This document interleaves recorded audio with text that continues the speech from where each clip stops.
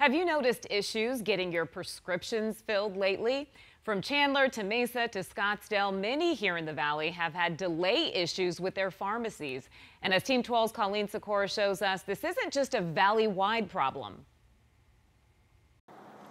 It's not. Across the country, I'm told it's the pressure of more tasks to do put on the same amount of staff behind the pharmacy counter that's leading to delays for patients. When you go to one place for 15 years. Our choices around here for pharmacies are kind of slim. Melissa Noakes will tell you get to know what's typical. We noticed it a couple months ago. And what's not. It's like a game every month. Which one are you going to get? Is it going to be filled? Is it going to be not filled? She's talking about her local pharmacy, a CVS, where automatic prescription refills have been hit and miss, hours changing, and she says after a car accident she and her daughter were in. He prescribed pain meds, he prescribed muscle relaxers.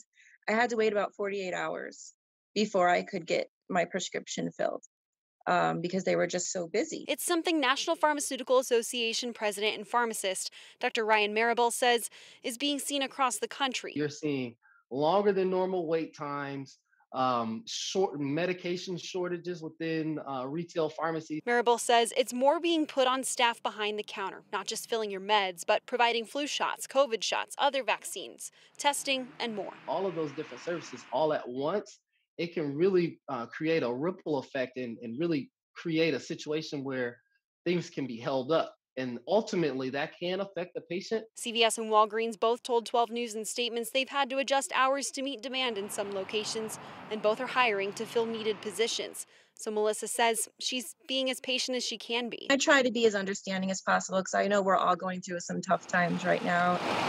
Colleen Sikora, 12 News.